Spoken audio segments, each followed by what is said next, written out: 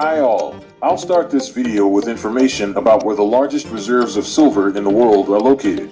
The leader in production is Peru with 3,600 tons, followed by Mexico 3,000 tons, China 2,600 tons, Chile 2,000 tons, Australia 1,800 tons, Poland 1,300 tons, USA 1,120 tons, Canada 800 tons. Silver, like its commodity cousin gold, has a rich history stretching back thousands of years. Silver was first mined about 5,000 years ago in Anatolia, what is now eastern Turkey. When Europeans came to the New World, they discovered an abundance of silver. From 1500 to 1800, the three Latin American countries of Peru, Bolivia, and Mexico accounted for more than 85% of global silver production. However, since then, silver has been discovered in various regions around the world, and its mining has become a global industry. Silver has one important difference from gold. Only 20% of its production is the result of primary mining of the metal. Most of it is a byproduct obtained along with metals such as copper, lead, zinc, and gold. Although silver is mined all over the world today, Latin America continues to play a key role in the industry. In 2011, Mexico and Peru were the largest miners of the metal, with China taking third place. Peru remains the country with the largest in-ground silver reserves at 120,000 tons, followed by Poland and Australia, according to the U.S. Geological Survey.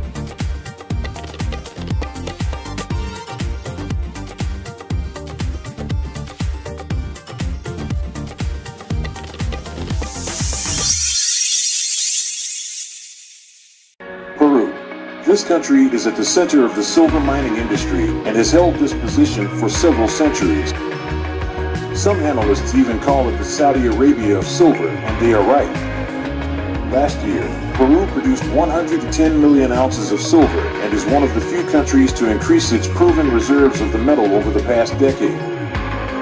U.S. investors have a couple of easy ways to invest in the Peruvian silver industry. First up is mining company Compañía de Minas Buenaventura S.A. ADR. You can also bet on the Peruvian silver industry using the iShares MSCI All Peru Cap Index Fund ETF. Buenaventura has the largest position in the fund at 17%, and almost 60% of the fund's portfolio is invested in mining companies.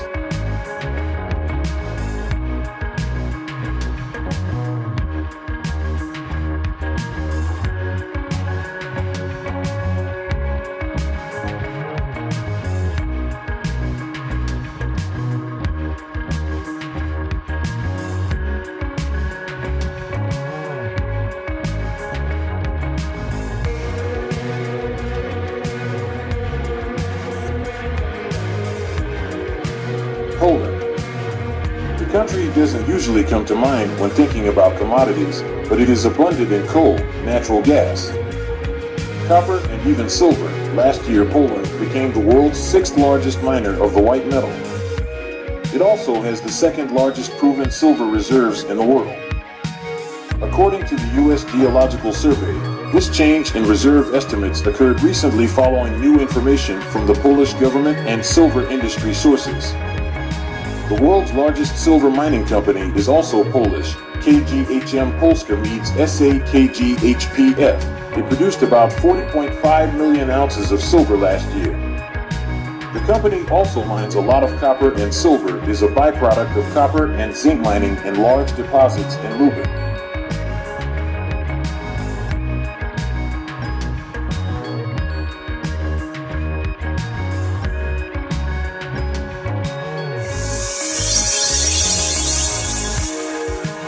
Australia is a resource power with a reputation.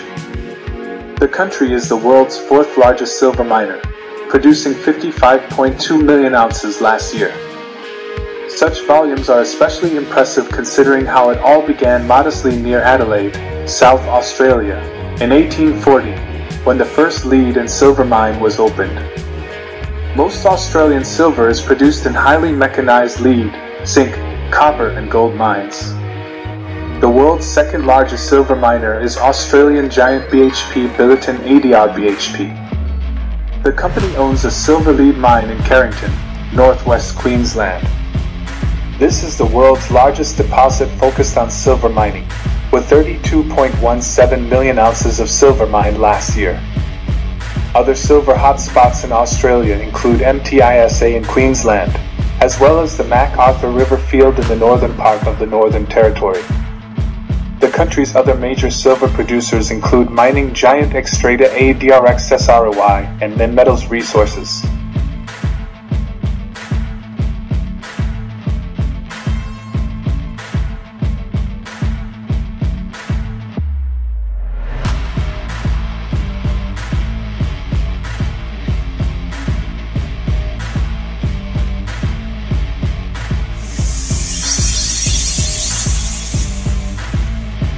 I would also like to add that silver is the favorite metal of alchemists.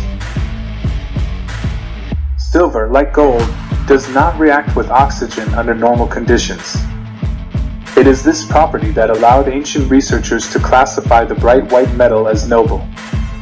However, hot silver can dissolve oxygen in itself, and much better than cold water.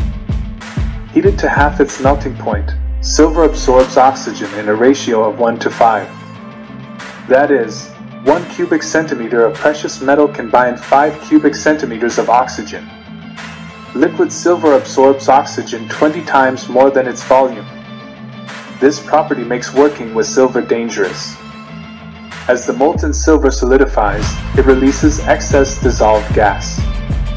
The release of oxygen is explosive. Splashes of hot metal fly out in large numbers and with force. Heated silver can combine with triatomic oxygen. The chemical activity of ozone leads to the appearance of small amounts of oxides Ag2O, Ag2O2, and Ag2O3. The amazing ability of silver to dissolve in mercury, and at the same time resist the effects of many acids. In any case, aqua regia, a mixture of nitric and hydrochloric acids, which dissolves even gold, has no effect on silver. The secret is the formation of a chemically resistant layer of silver chloride on the surface of the metal, immersed in aqua regia. Silver is also resistant to alkalis. Because of this, silver salts do not dissolve in water, which, as is known, has an alkaline reaction. However, the human body, especially the brain, does not contain very little silver.